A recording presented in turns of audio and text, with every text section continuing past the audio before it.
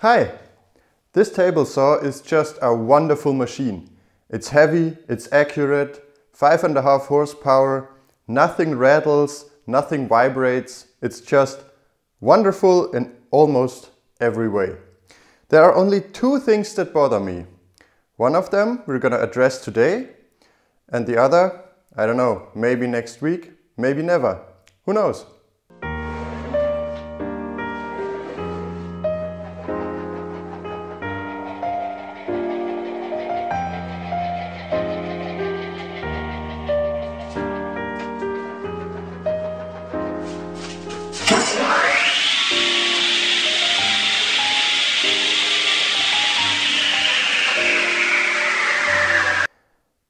And the problem is,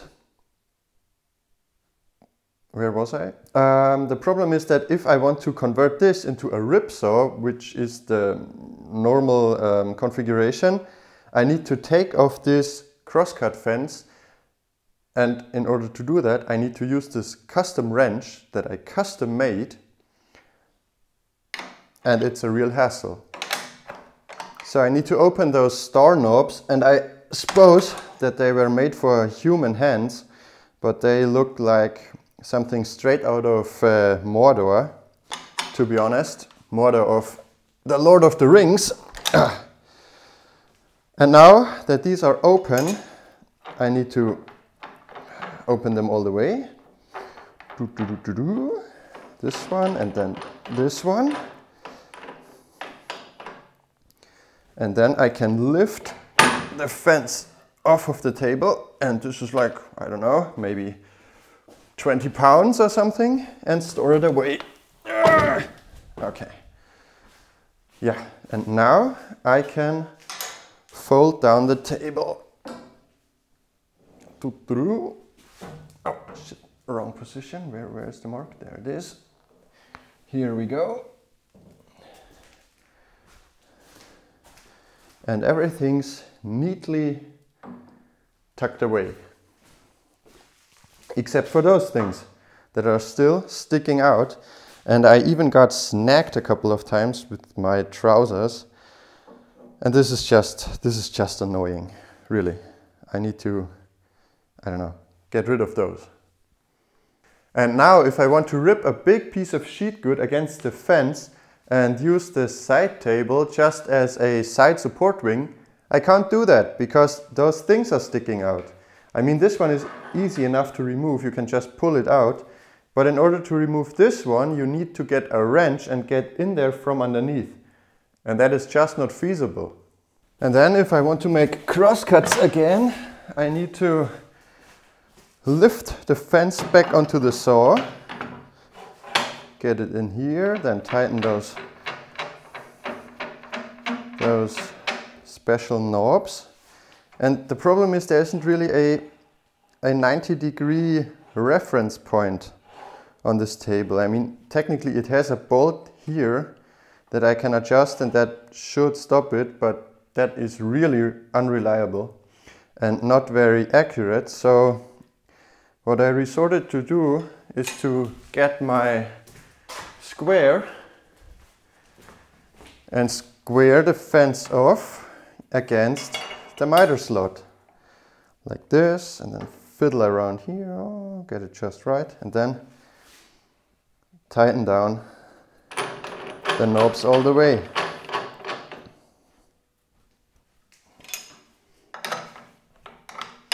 And this is a really bad knuckle busting affair here. Okay, and now it's on there. It only took me about, I don't know, 2 minutes or something. Yeah, not really, but you know where I'm going with this. So what I needed to do is come up with an alternative solution to this crosscut fence that is lightweight, I mean relatively speaking lightweight compared to this thing, that is 90-degree indexable, that is quick detach and also quick reinstall, and that detaches without leaving anything sticking out of the table surface. Anything else? Yes, it needed to have a scale on it with a flip up stop like this one, but with a scale. And it needed to be 0 clearance to the blade. That's all. And that's exactly what I did, and let me show you what I came up with.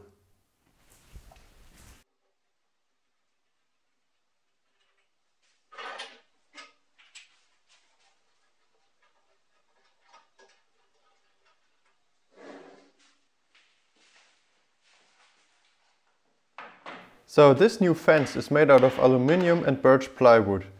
It can of course pivot to a little more than 45 degrees, and it locks down to the table with those two levers. I used an aluminium extrusion sold by Craig, and this is actually quite beefy. Not super cheap, but in my opinion well worth it. I also got the matching flip-up stop block. This also works really well. It's not super rigid, but it will not move just by butting up a workpiece against it. I especially like the scale and the pointer. They are really easy to read. The fence can of course be tilted a little more than 45 degrees forward.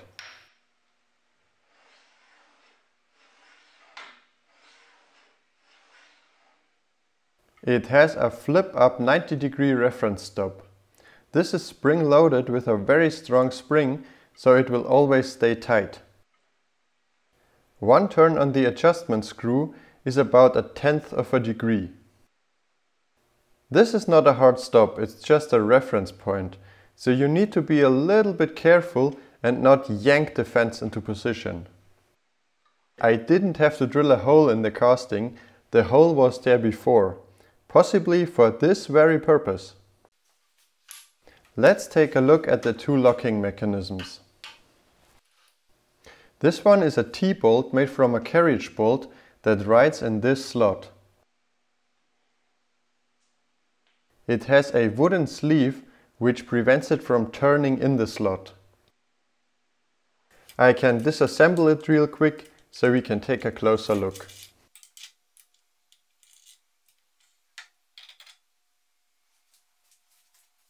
The sleeve is made out of some really hard beech wood. It keeps the bolt from turning in the slot. However, when the bolt and the table underside are in full contact, friction actually takes the entire torque load, which means that the wooden sleeve doesn't really have to resist a lot of torque.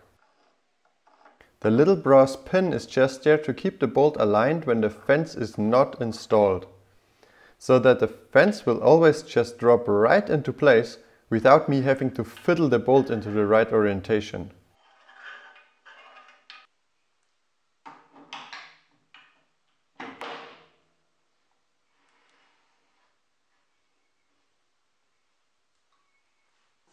In order to take a closer look at the other locking mechanism, we need to remove the aluminium extrusion.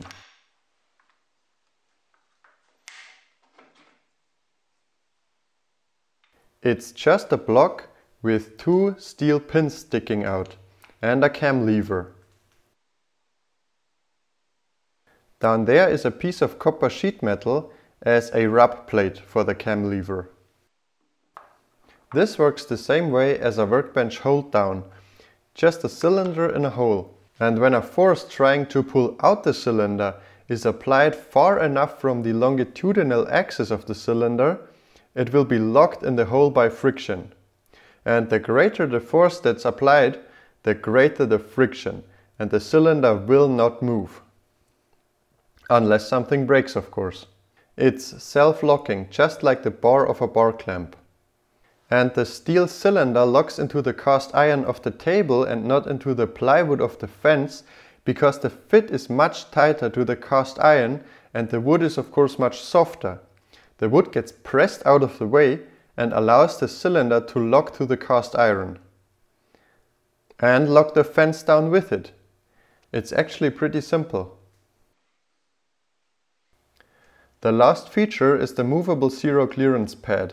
When the sacrificial part is damaged or cut away, for example by a wider blade, this can be moved in towards the blade a couple of times, and when it's completely spent, I can remove those 2 screws and replace it with a fresh strip of 9mm birch plywood.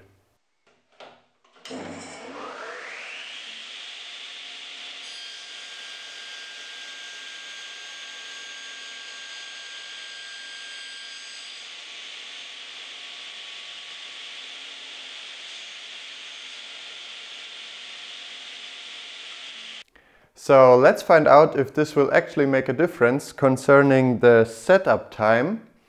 I'm gonna take the fence off of the saw, put it down here, get up, get the fence again and reinstall it to 90 degrees. And I will time that on my phone.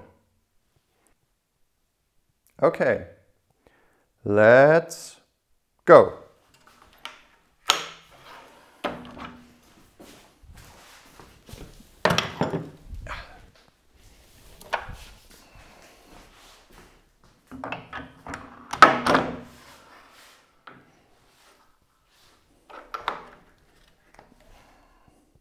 Okay, 19 seconds.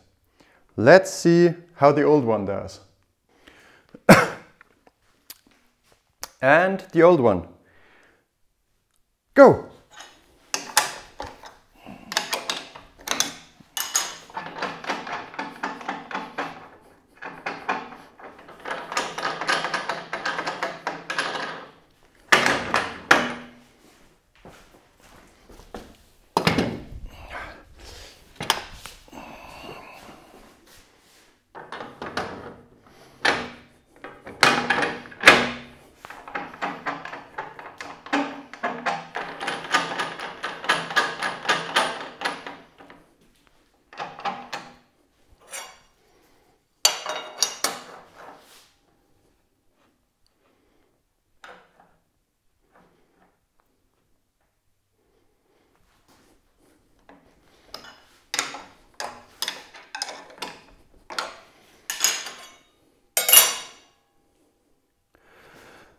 "55 seconds.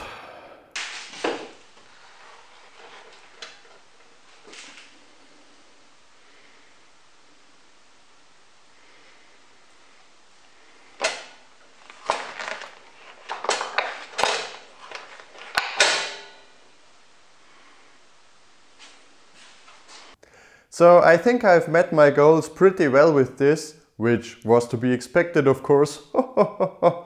But I've cut the setup time more than in half, and I've also cut the weight more than in half, and it's also much more user-friendly now. Bye!